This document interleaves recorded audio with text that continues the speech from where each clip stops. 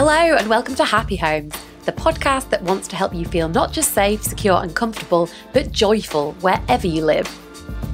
Now, personalising your home. Resi's recent Happy Home survey found that it is vital to your long-term happiness and well-being in a space. But how do you inject some personality into your home while keeping things stylish? And just exactly what should you personalise? Well, with me today to answer those questions are interior designer Lucy Henderson of MyBespokeRoom and Dharmisha Vekaria, who is a designer at Resi.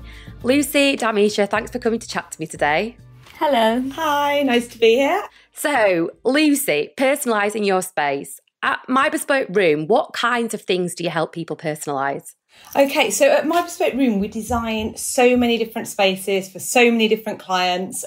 We design for a wide range of budgets and styles, but we always very much design with the occupants in mind. So, it's very much a collaborative process. The space must function for the client as well as look beautiful as well. So we find that people come to us for professional guidance on how to make their house a home. They're worried about making expensive mistakes, buying a sofa that might not fit or a rug that might look lost in a room. So it's very much a collaborative process, and we design all rooms from sort of kids' bedrooms to the little sort of downstairs loo to big open plan spaces as well. So we find it really important to get the layout right for the client and for the space, really make the most out of that space. But once we've sort of agreed on a layout, then we go through with the client and determine sort of a design direction. So, a colour palette and a style for the room as well. So, we cover all aspects of the design. Right, so it's much broader than just figuring out what cushions and curtains people are going to have, isn't it? Yeah, absolutely. And as I say, it's always very bespoke to that client as well, because there's no point designing a beautiful show home if it doesn't function for them. So it's got to look beautiful, but it's got to function as well. Dharmisha, what about you at Resi? Well, we at Resi, we're trying to incorporate the new extensions with the original dwelling and how to get that incorporated all together in one space and having that specialised to that person. And it's largely dependent on how the individual lives and how they want to use this space. So making sure that the spatial planning between both new and old sync very nicely together, from boot rooms for dog owners to open plans for people who love to host, making sure that they see their way through their entire house. And it's just making sure that using the amount of space given in the new extension and making sure that space is designed correctly. Okay, that makes perfect sense. So, Dharmisha, when people are thinking about personalising their space, they immediately do jump to things like cushions and photos. It's definitely what I thought about before I did some research for this episode. But what are some of the key spatial elements of a home that you can personalise that people might not think of? I would definitely say openings to allow light, and bifold doors seem to be the in thing. Everyone wants to have the indoor-outdoor feel.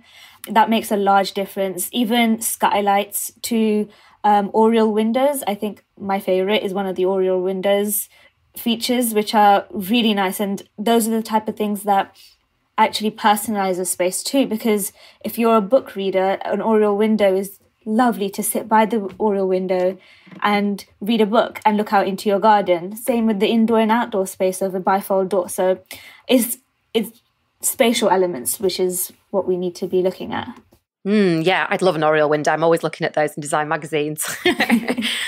Lucy, why is it important to think about these spatial elements as well as the dressing bit? Yeah, well, as I said before, I think, the key to a well-designed home is getting the layout really to work for the client. And I think we often advise, like Resi, on repositioning of windows and doors, maybe removing doors if we can do as well, to really sort of open out a space and make it flow. So I think that's kind of key. And then it's moving on to choosing the right furniture for that space, really. I think, and, the right flooring, paint colours, accessories, everything else. But I think, and I'm sure you'll agree, most living spaces are becoming so much smaller now, and we're asking so much more of our living spaces as well. So I think as a designer, you've just got to be really clever with the space and make sure that you make use of every little nook in a home, and really make use of every sort of millimetre. So I think that the space planning always comes first, and then, you know, you can inject the personality and the colour that kind of follows on naturally. Yeah, absolutely. We're going to come on a bit later actually to talk more about multi-purposes of rooms, because obviously I think that's never been more important, has it, than the way that we're living now.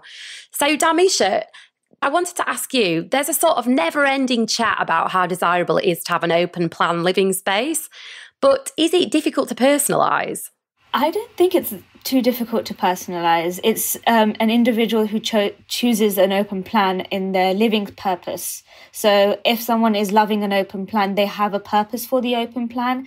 And with that comes reasons why they've gone for the open plan and how they would then go on to, of course, decorate and interior design it. So clients can have kids who they want to keep an eye whilst they're cooking. There's all these aspects that clients actually look at when designing an open plan, from making a walkthrough feel, letting light through the entire house. The personalisation is already there by you making the decision of having an open plan, I feel sometimes. And it's how they would like to make it look and the purpose of the entire plan, actually. Lucy, what do you think about that? Do you think sometimes people maybe pick an open plan without really thinking through their needs? Yeah, I mean, I suppose it depends whether they've worked with an architect to design that space or whether it's a home they've sort of, you know, moved into and inherited that space. I personally love designing open plan spaces. I think that it's a real challenge because you've often got to incorporate the living space, the dining space, and entertaining space, storage for all those kids' toys, and then sometimes it can end up being a spare room for when guests stay, a sofa bed, or an office space. You know, there's loads to think about, but I do think the key is really zoning those areas, and that's where you can add the personalisation. So something as simple as putting a large rug in the living room area, that instantly could add a pop of colour, pattern, or just, you know, zone that area as a relaxation, you know, sort of lounge area. Things like lighting is so key as well. In that open plan space, you might drop a pendant over the dining table or have an overarching lamp over that dining table to sort of zone that area and bring ambient lighting in. And also just, you know, personalising by adding floor lamps, you know, to be a feature up a corner, or table lamps. And then obviously there's the kind of the cushions and the plants and everything else as well. So I think there really is a lot you can do, but I do think the key is to zoning those areas within that open space. Yeah, I couldn't agree more. Zoning is actually really, really important. Otherwise the space just gets lost in the space that it's in. Yeah, so true. Yeah, I think I've been to some homes where it's been a bit like that, and I certainly wouldn't know how to zone, I don't think, in an open plan, which luckily I don't have. Especially if there's spotlights throughout as well. You've got one layer of lighting, you know, layer that lighting. Otherwise it just can feel quite a stark open place. And you might just want to have the lamps on in that living area and, you know, switch the lights off in the kitchen and the dining table. You don't want to look at the washing up, you know, when you're relaxing in the evening. So I think, lighting and, so many more things you can do to zone. So, Dharmisha, I know that one of the things people are increasingly personalising is that under the stairs area. What are some of the things that you can do with that? It's quite endless, actually. It depends on how you want to use the space. You've got WCs underneath the staircase, utility spaces as well, storage. We actually had a client that wanted a desk space because of this new working from home, didn't have another space. A desk space, which was actually a really nice find that I found on Pinterest. And even floating staircases, like having a feature underneath the floating staircases. So it doesn't have to always be a usable space, but a very nice design space to look at, if that makes sense. Yeah, I didn't think about that, actually. I just thought, you want to put your washing machine under it or make it into an office or do something immediately with it. But yeah, you could just have it as a design area if you've got the space, if you've got the luxury of the space, I suppose. Or presumably if it's too small to make into another area, then make it a design feature. Yeah. Okay, perfect. So, Lucy, during lockdown, as we were saying before, the rooms in our homes have had to really work harder for us and be multi-purpose. What are some of the most creative things you can do with a room to get multiple uses out of it? Well, as you say, at the moment, everyone's working from home, homeschooling. I feel everyone's pain as well. So it is trying to get the best out of your rooms. Not everybody is lucky enough to have a dedicated home office space. So quite often we're combining home office and guest bedrooms. So for instance, well, people aren't really having guests to stay at the moment. So it may be that you've got a sofa bed or a day bed in there that can kind of pull out when you have guests to stay. But the majority of the time it's kind of packed away and you've got enough floor space and desk space in there to work from home. Also, it doesn't have to be a full-size huge desk to be able to work from. So quite often in older properties, in a guest room, there might be a fireplace with an alcove, and we might just add a kind of ledge in there to create a little desk space with some shelving above or a cupboard above. So we do that quite often.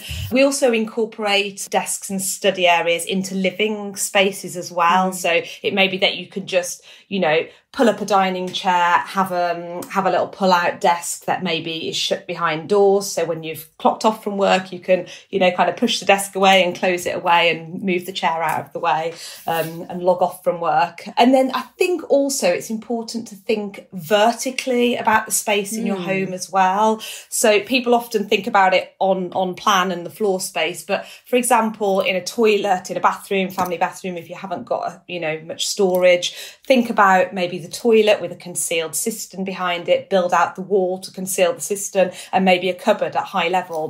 So you're making use of that space above the toilet for your towels and your toiletries and things like that. Another thing we do quite often is to add fitted dining bench seats into kitchens or dining rooms. That's a real space saver because you don't have to pull out chairs from both sides. That dining bench seat can double up as storage. You can have cupboards or drawers underneath, and you can even add shelves above or cupboards above as well, thinking about it sort of vertically. So it's just about really making that space work. I like the idea, Lucy, of the pull-out tables if you haven't got an office. That's a good one. Dharmisha, have you got any ideas about creative use of space if you need to make your room be multi-purpose? I would totally agree with the pull-out desks. I think those are the things that have now become a definite must have, but also little rooms. I know like the UK houses have this box room type feel that going on. People actually don't know what to do with that space quite often. We can either double it up as a dressing room, like a walk-in wardrobe. Every lady would love something like that. Or that can actually become an office space. Also anything to do with the utility area. I feel people don't want to be looking at their washing whilst they're having dinner with people coming over. So having stacked up utility spaces, I was just designing one for another client where we stacked up the utilities and you could not see it because it was closed behind doors, but it was actually still in the kitchen. So it's making sure that the space that is used in a smart way, that you are happy in the way you're living. I've never seen that before. That sounds great, actually. I would love that in my house. Lucy, I think many of us have accidentally personalised bits of our homes. I mean, I certainly have. I've acquired a lot of stuff, and I think over the years, lots of mementos, pictures, bric-a-brac, and then I sort of think that I've finished, which I know I haven't. But the opposite of that is that you sometimes feel like you're living in a show home. So if you've maybe never really settled into a place and put anything personal out, where should you start? Yeah, absolutely. I think people lack confidence sometimes just to know where to start. There are so many simple and really inexpensive ways to add your personality to a home. I would start by adding soft furnishings, to add colour and pattern and texture to a room.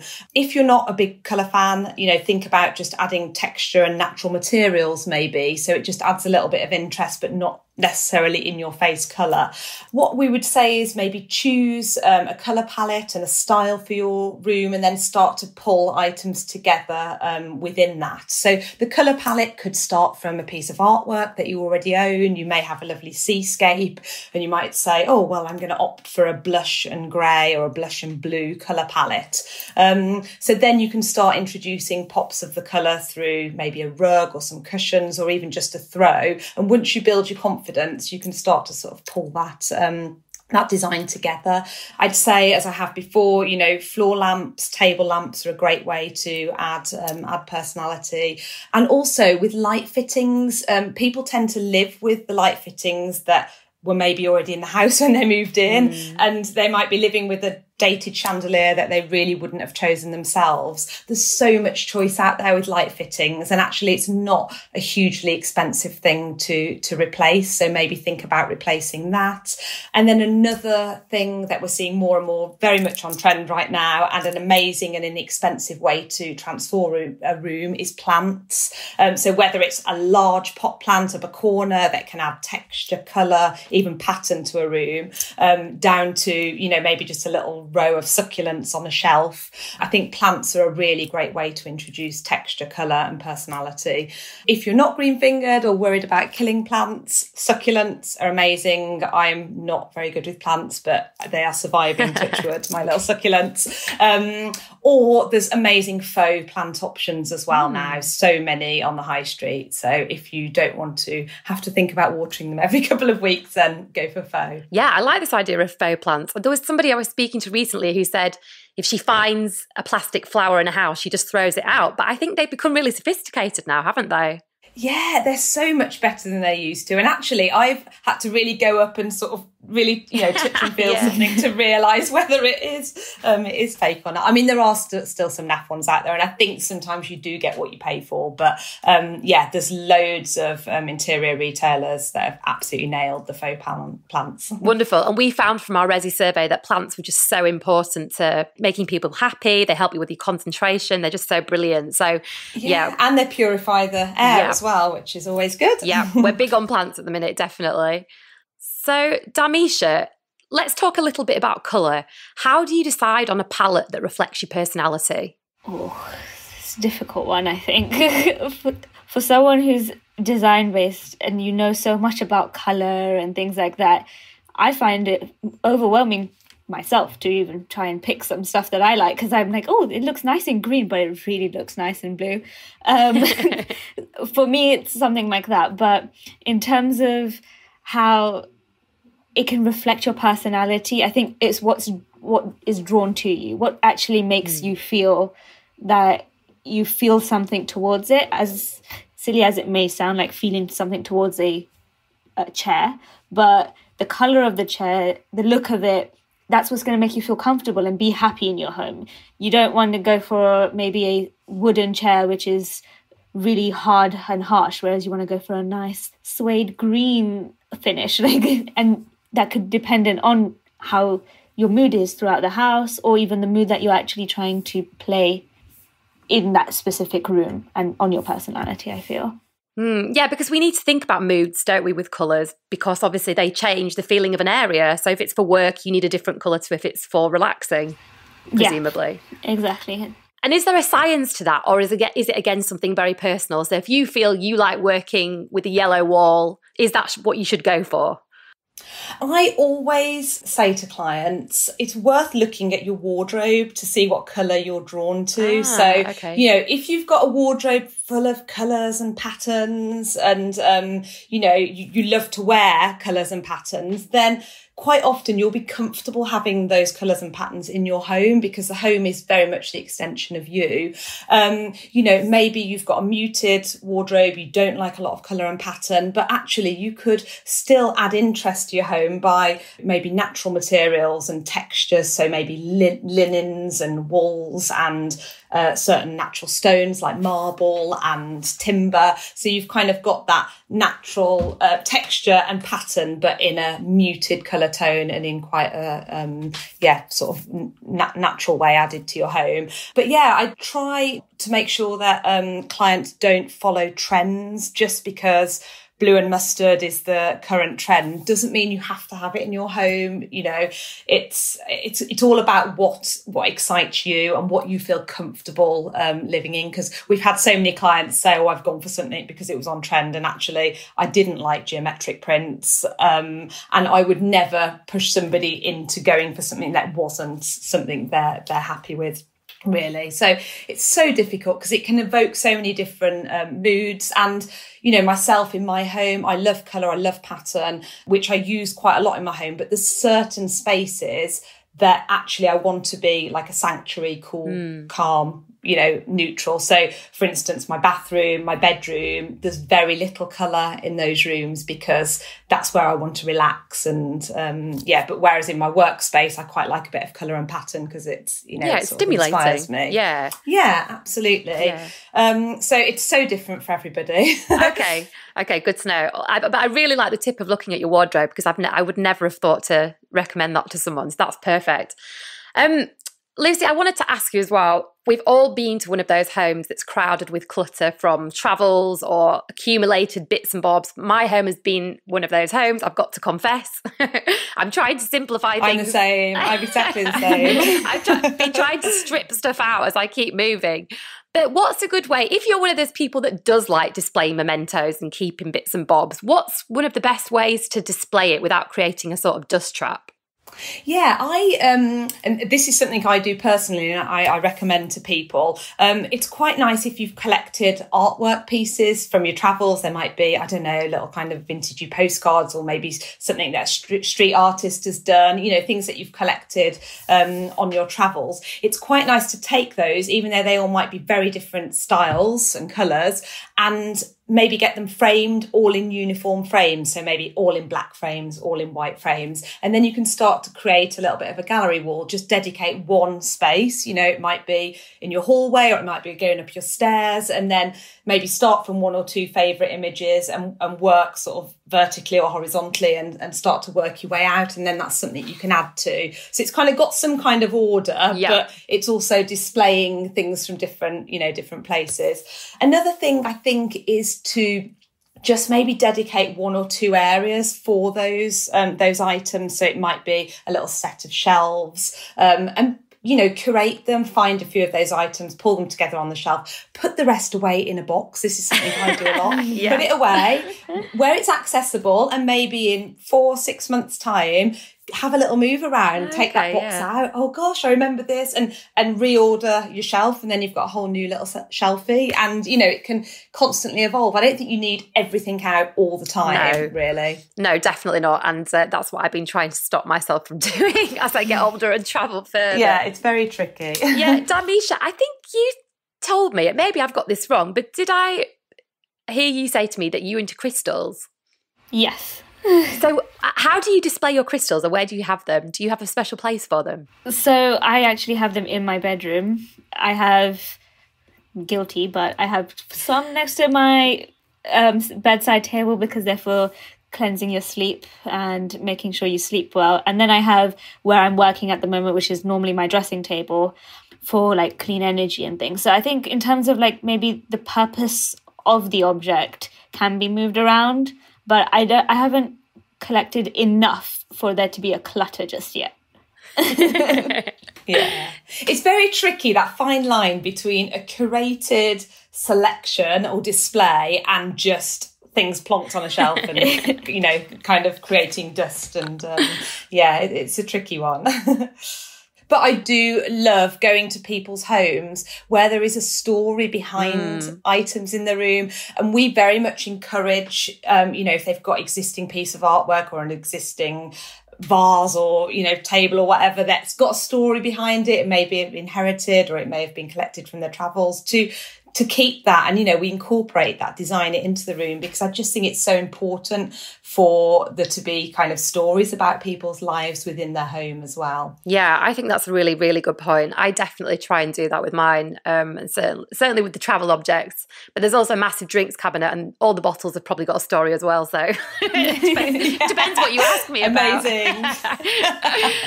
I say that because my partner's a bar owner, so we're allowed to have loads of alcohol in the house. Oh, I haven't got that excuse. Let's just talk quickly about photos, because lots of people like to have photos of themselves and their family members.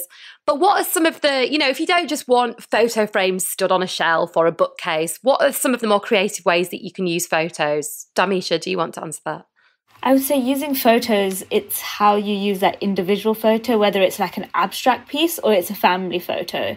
There's a difference between, you can't be having like maybe your grandparents next to a huge abstract piece. There's a level of making it more organized, but having those specific rooms for that, I feel sometimes as well.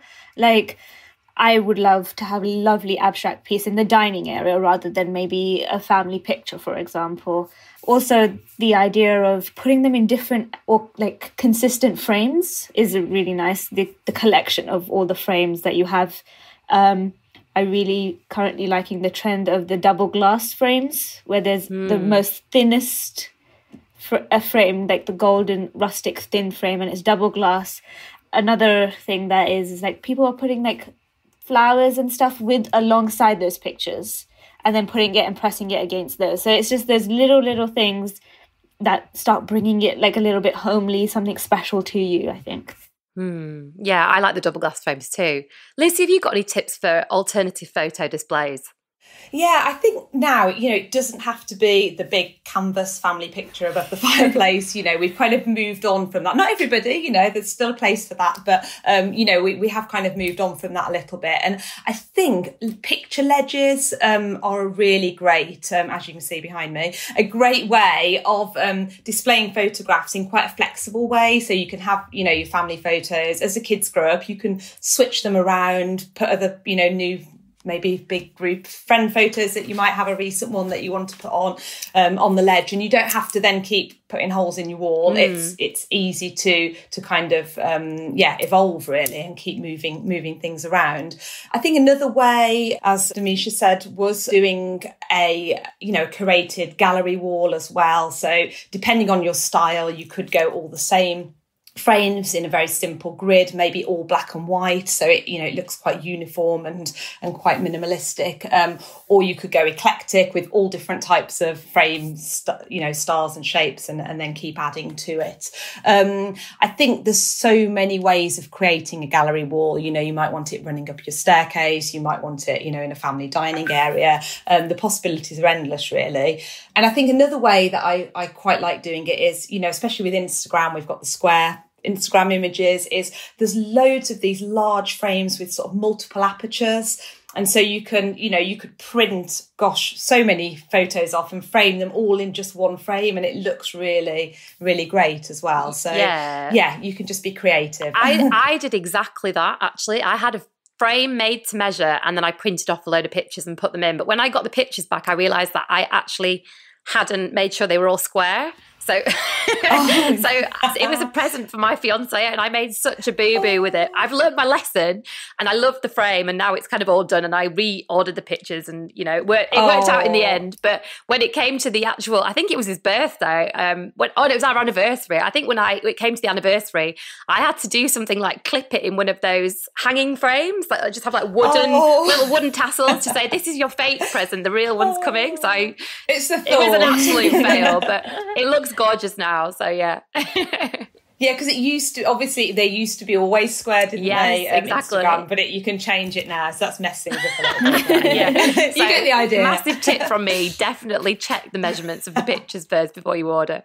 Always plan out a gallery wall before you start hitting a nail into the wall. Cut out bits of paper or lay them out on the floor. Figure out the arrangement before you pick up your hammer. Yeah, that's exactly what I had to do when I was moving to university. Trying to make that uni accommodation homely was the most exciting but difficult thing, because you're like putting up pictures and you're laying them out on the floor, and you're like trying to make that your new home. And I totally agree with the photos in that instance. Yeah, they're very important for settling you. So let's just talk a bit about bedrooms. I was thinking about this, Dharmisha, if you've got a guest bedroom and you want to personalise it, but it's going to be used by more than one person and maybe different kinds of guests, what kinds of things should you do, without it making it feel like it's an extension entirely of your own bedroom, for example? I would definitely say comfort is the key.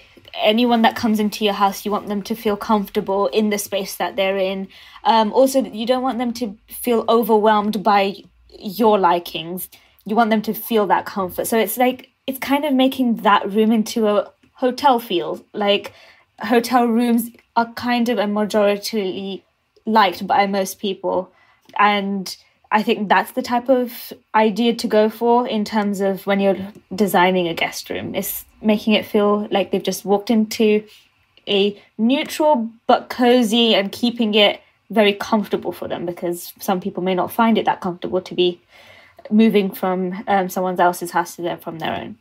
Yeah, we did an episode of the podcast recently, and one of my guests said if you're going to stay at someone's house, you could always take a pillow with you if you're not sure about the pillows.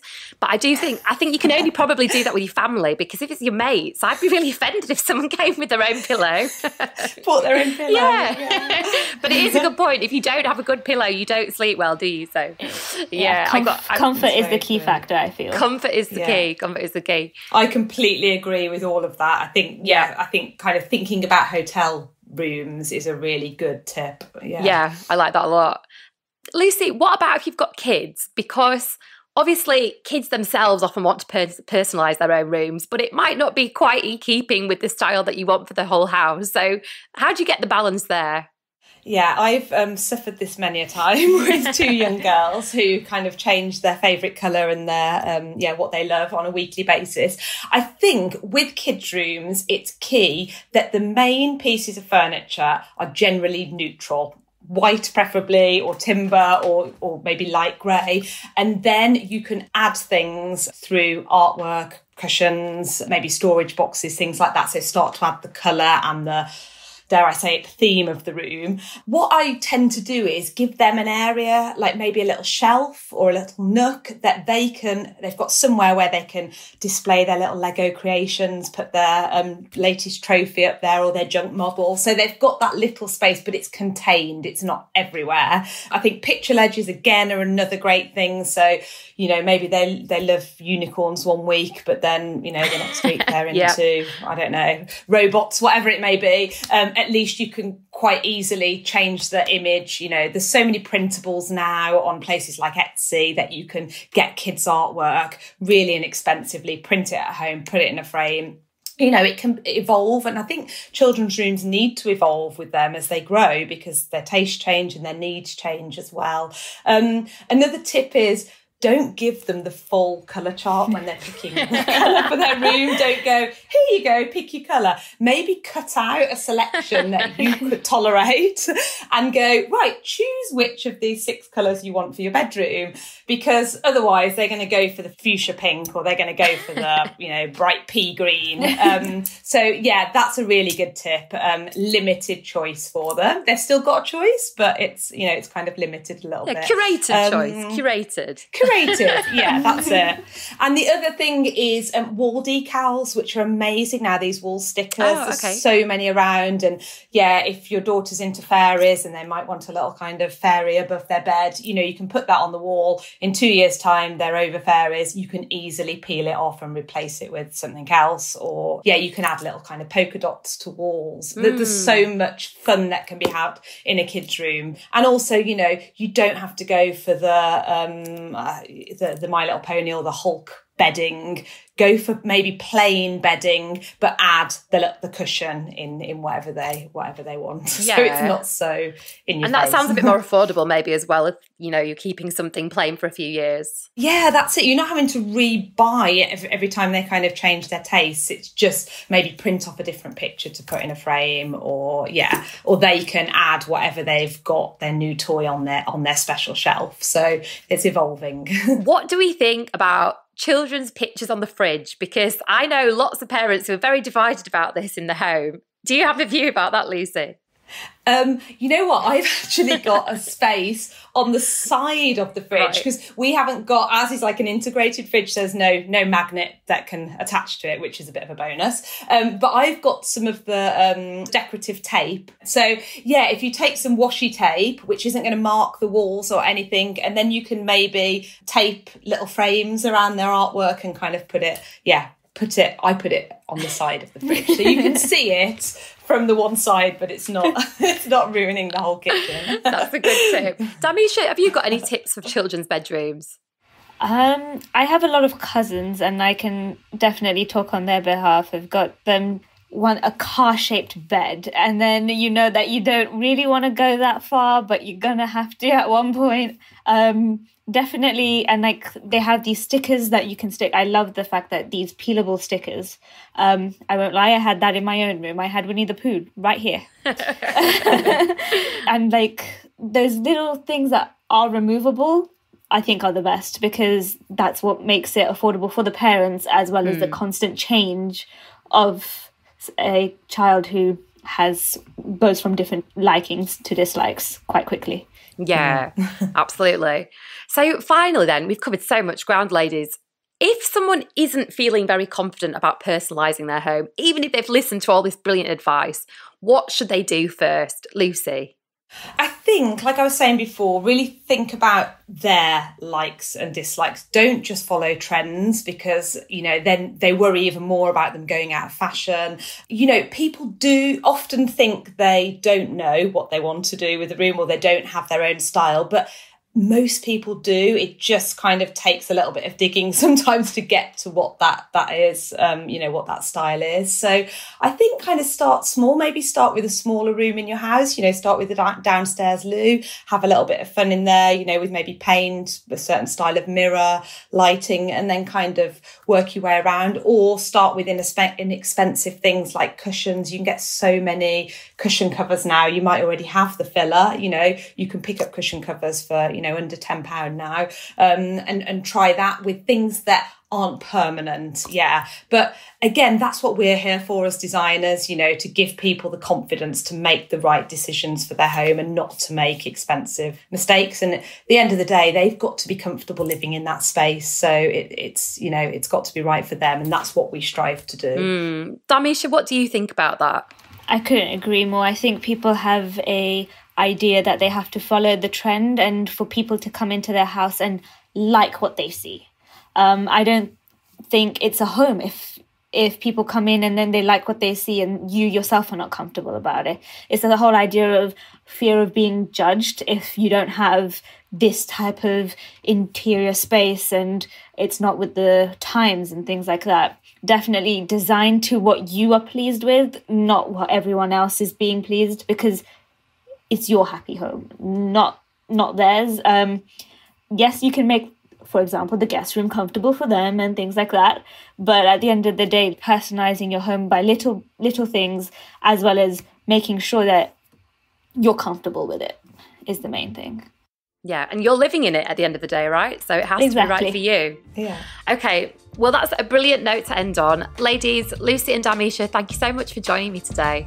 Thank you. Yeah, thank you for having us. It's been lovely. So if you want to personalise your space but don't know where to start, remember, personalising the layout of your home, from the position of windows and doors to reading nooks, is all about getting it to work specifically for you and your lifestyle. If you've got an open plan layout, make sure you zone areas within it to break it up. If you're not sure what colours you like, take a look at your wardrobe for inspiration. If you're personalising a guest bedroom, focus on comfort above anything else. And finally, you don't have to display all your mementos at once. Instead, pick a few pieces and put the rest in a box. Still not taking the Resi Happy Homes test? Get yourself over to resi.co.uk happy_homes and find out today if you're living as well as you can. Bye for now.